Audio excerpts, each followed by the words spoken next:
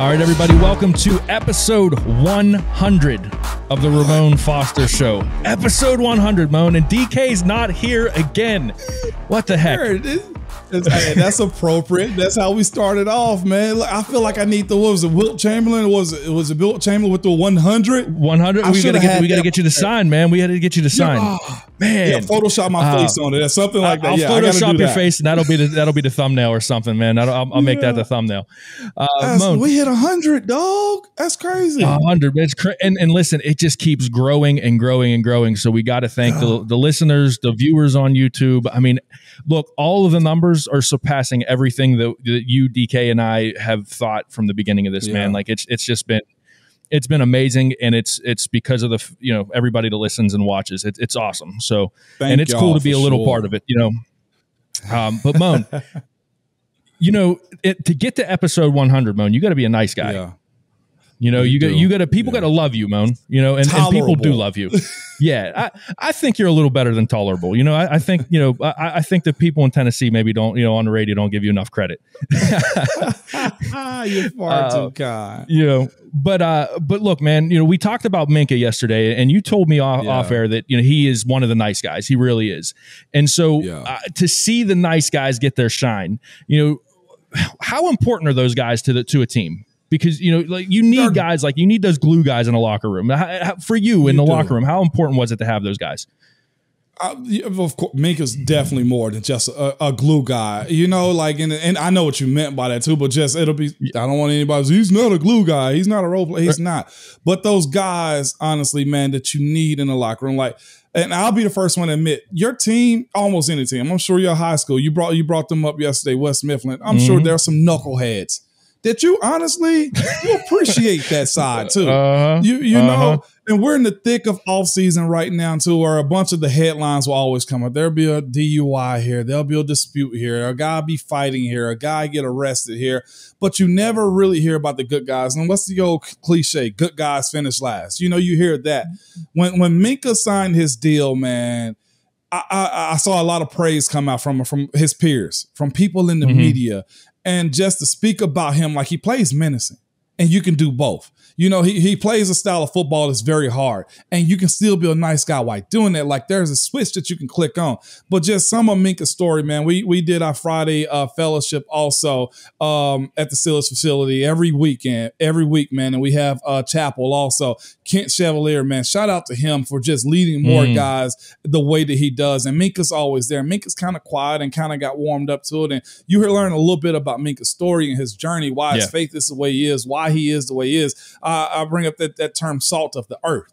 That's Minkah, to where, if I'm not mistaken, it may have been Hurricane Irene that hit the East Coast. And Minkah's a Jersey kid, by the way, and went to Alabama, and how their house just pretty much got destroyed, pretty much lost everything, and just trying to navigate life as a young guy, leaving his family, going to Alabama, and knowing that there was a bunch of carnage back home, or truth be told, I don't want to tell his story for him, but they didn't have much.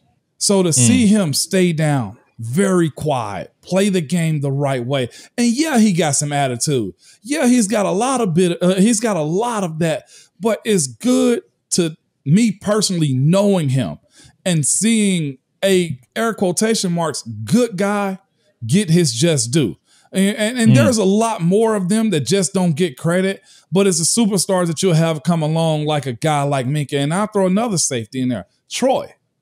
I was waiting for you to bring the name up, man. And I don't think you can understate those type of dudes that you want to see them get it. And there's so many of those guys that don't get the big payday. Like one of my best, I'm talking about best friggin' teammates in this world, man. Just so like a nice guy. And when I say his name, you're probably going to think of some moments on the field to where it's like, no, that guy was a prick. But Cody Wallace, to this day, man, he was so nice of a guy off the field. Coach Tomlin gave him the nickname the neighbor. Where you going out of town and hey, Cody, you mind watching my house, man? I'm gonna leave the door unlocked. And Cody's the type to just sit outside your house, wait till you come back and be like, everything's fine, Ramon, you can go in. Like, that's Cody Wallace, but he never got the big payday. He started and played well, but if you saw him on the football field, he was a menace. Dude. He was the last shot guy. He was knocking people over the pile. I think he pinched somebody one time. But it's good to kind of see on this Friday of 100th episode, good guys get it, you know? Mon, it's wild to me to see that switch with guys. You know, like I've seen it with players. You know, we had a kid again at Steel Valley. His name was Todd Hill. He's playing middle linebacker at Duquesne University now. Yeah. And dude, he was a baby face off the field. He was the nicest kid, like quiet, reserved.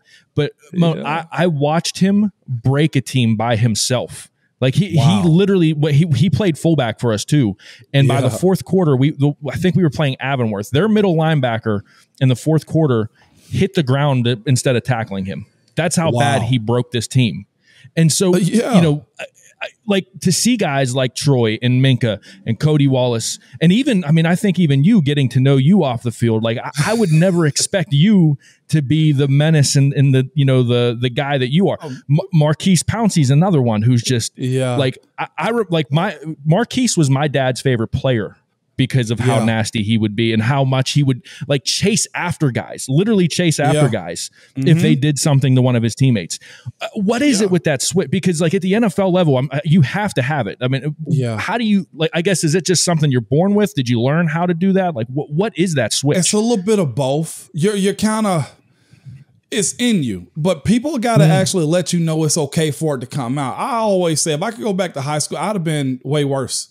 I'd have, you know, hit guys hard. I'd have did all of those things. Even in college, I'd have flipped that switch of nastiness just a little bit more because I was allowed to, because I wasn't going to get fined for it, you know. But it is the idea that you can be both things, and it's okay whenever you cross those white lines to just be a menace, to be a prick, to be a bleep hole. You know what I'm saying? Like, as far as that switch go, and I commend guys that's able to do it, and they go home and they got daughters and they melt. Marquise, mention his daughter's name. This dude is just going to spend hours talking about him. You know what I'm saying? That's awesome, man. And it's just one of those situations to where when you understand I hear people say, understanding the assignment.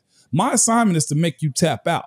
And Minkah's kind of embodied that. Cody Wallace has kind of embodied that. You got to kind of learn it a little bit. And some of it might just be, I like this violent stuff. You know, it's not. I don't want to make it seem like it's in everybody, because it's not. I've seen dudes that look like Tarzan and play like Jane because it just, that switch ain't there for them. And they'll be serviceable. They'll be good enough. But to just be highlighted in meetings is like, man, will you look at this play?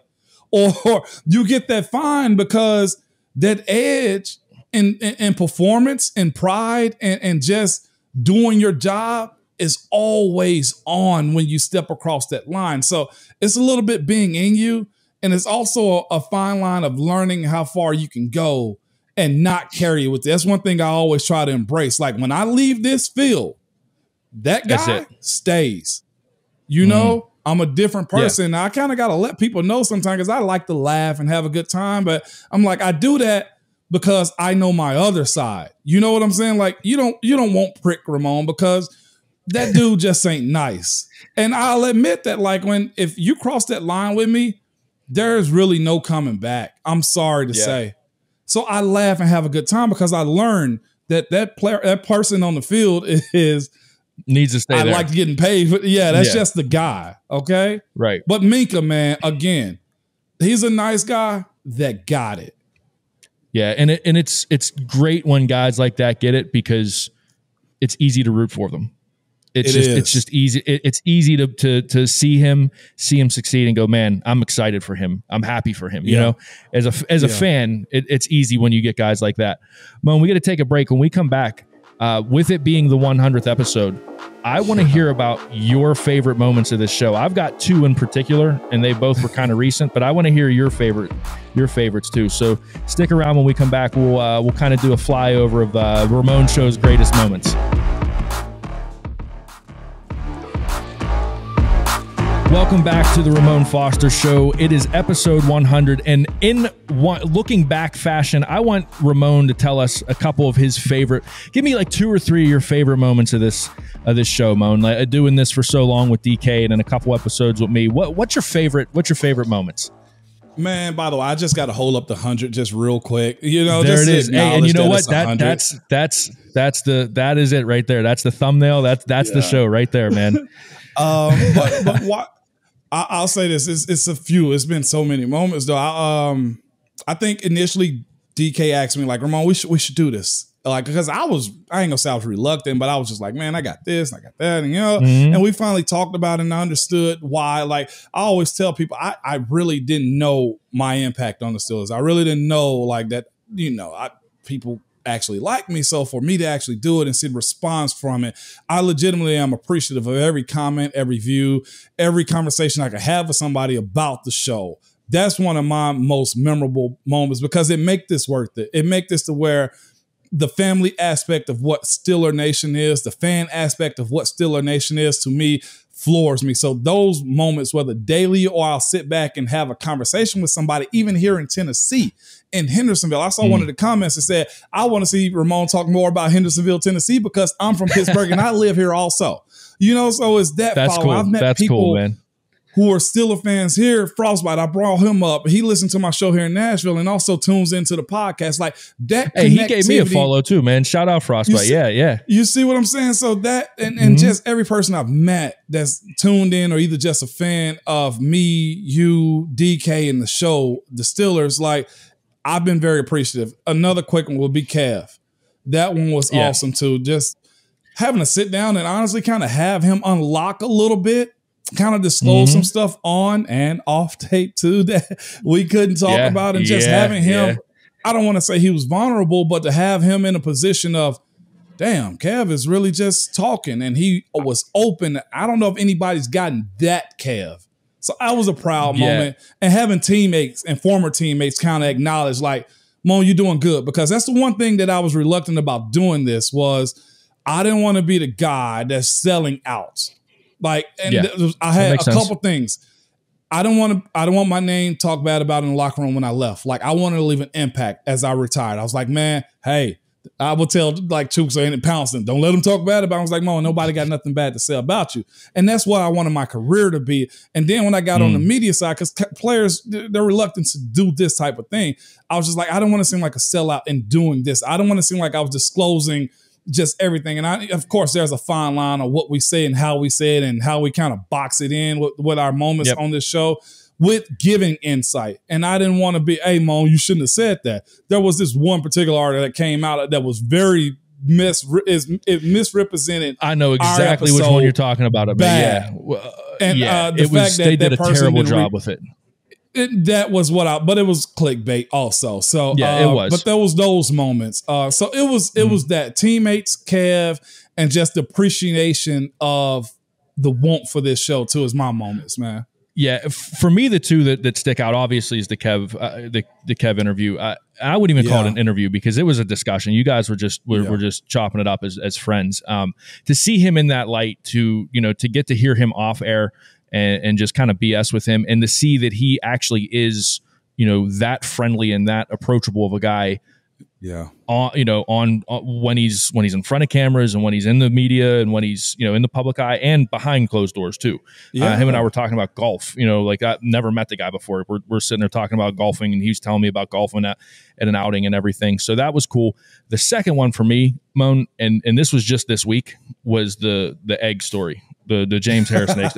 Listen, what everyone doesn't see is I was right behind DK while you were telling that story. And I was trying so hard to not make noise. I had tears in my eyes. I was crying so hard listening to that story, dude. That is one of the funniest things that I've heard in a very long time. And I think that was one of the better moments on this show for sure.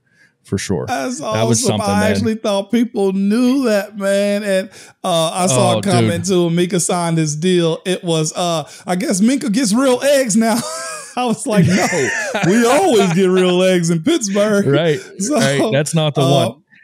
No, that's not us, man. But it's been so many moments. Like, again, our relationship, Eddie, that we've kind of formed over this time. Yeah. Bourbon and cigars, bourbon and stogies, and just discussing that type of stuff. And I love to know what other people's moments are. Of course, it can kind of blend in, but you know what? For this episode, key moments in the comments for this episode, drop your favorite Ramon show moment. since this is episode 100, drop them in the comments. Let us know what your favorite episodes were, your favorite moments of the episodes. I'd love to hear that too, and I'm sure DK would. So I think that's a great way to end this one, man. Or what you expect moving forward. I will say this. Yeah. The one thing we've talked about leading up to it is we'll probably try to branch off and do a life pod, maybe with a guest of mine or something like that. We're trying to extend that. And then the other side of it is the Friday episodes during the season. As far as what we see, our scout breakdown of them and the reactions too, man. This fall, if we're at 100 now, this should be very exciting moving forward, especially during the season. New quarterback, OL defense, Coach T without Ben, just all of those things, man. This is going to be, we're just getting started. Yeah, it's going to be a lot of fun. Hey, we're going to take one more break. When we come back, it's the Hey Mon segment. Hey, welcome back to the Ramon Foster Show. It's time for the Hey Mon segment, at which point I intervene to ask, Hey Mon, hello from your old friend, the fifth wheel. Look who decided to show our guy.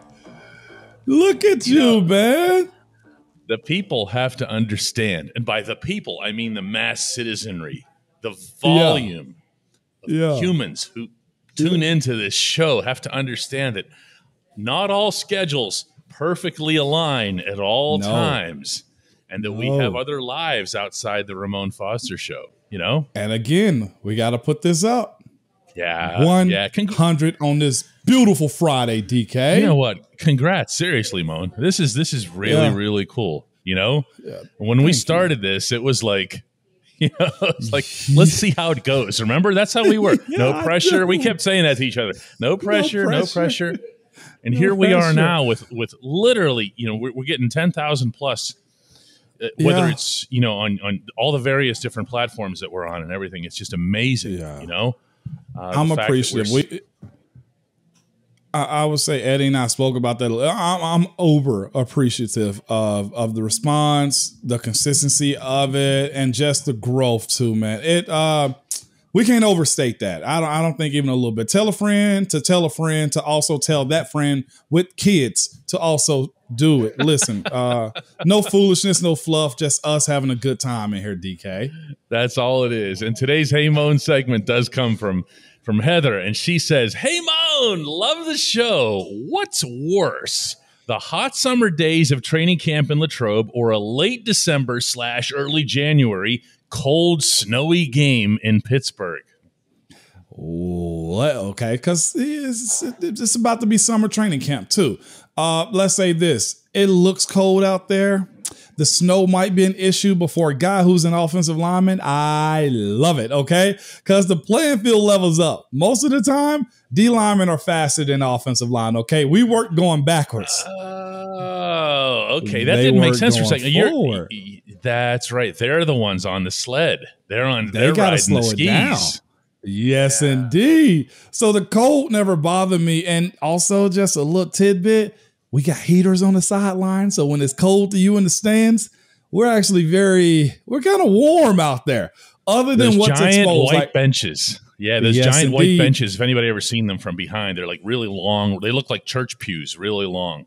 Yes, they do. They look like church pews. But underneath that white fiberglass is a heater that's blowing hot air underneath our feet, which I'll say this. If those heaters ever go out, and they have gone out in New England, then that's the worst part. I'm just calling it how it is. Cleveland and New England. The heaters will always go out in those places. Only on the visiting bench. Right. Only on the visiting benches. So we've ever been in those type of situations. When your feet get cold, your hands get cold, that is the worst. So that is bad. But those hot summer days of Latrobe, 2 hours and 55-minute practices, day in and day out, there's nothing worse than that. And right now, I think almost every city in America is going through a heat wave right now. So, hey, I retired at the right time. Good luck to those guys that got to go outside and train every day. But I couldn't stand it. I'm talking about the bruises that you get, number one. But then you go out there the next day, you're hot and the sun is hitting that forearm bruise. And then it get hits again by a guy by the name of Cam Hayward. And I'm just like, yo, can we please end this? And I'd almost say this, DK. You let me know if I'm wrong. I felt like when we did camp in Latrobe and when we finally broke, I felt like as soon as we went to the South Side, the weather just got a whole lot better. I don't know what it is. Yeah. Well, in fairness, when you're in that open campus at St. Vincent College, anybody who hasn't been there, it's basically just this giant bowl that surrounds Chuck Knoll Field and the other fields there at St. Vincent, and it's you got nowhere to hide. I mean, there's a couple of trees in the one end zone, but those are usually taken. It's different. I will say this though, Heather. I got to throw this in. When you talk about cold and snowy game in Pittsburgh, you're talking about Jerome Bettis versus Brian Urlacher, and you're talking about one of the best memories in that stadium's history. Jerome clocking Urlacher on his way into the end zone with the snow globe effect coming down, and the Pittsburgh fans going nuts through the snow. That's quintessential Pittsburgh football right there. If I can be honest, that's probably, other than opening day at Heinz Field, that's probably the best environment to watch those games in Pittsburgh. It's give me late November, give me December, January football. Oh, yeah, that haze and that gray sky. Oh, my. Especially when you're playing like Miami or someone. You know what I mean? And you know there's nothing they can do. They're coming out and they're like, what the... You know? Give me a Cali team, man. Give me a Cali team or a Dome team. Yeah, we found a way to fix this real quick. Heather, we appreciate the question. We appreciate everyone for listening to all and watching all 100 of our episodes. And here's to the next 100, Moan. 100%. I kind of teased him and told him, look, we got a lot more coming in the fall. There's talks of a side pod that can come, the breakdowns on Fridays and a reaction on game day. Just a little teaser about what's planning. So tell a friend to tell a friend.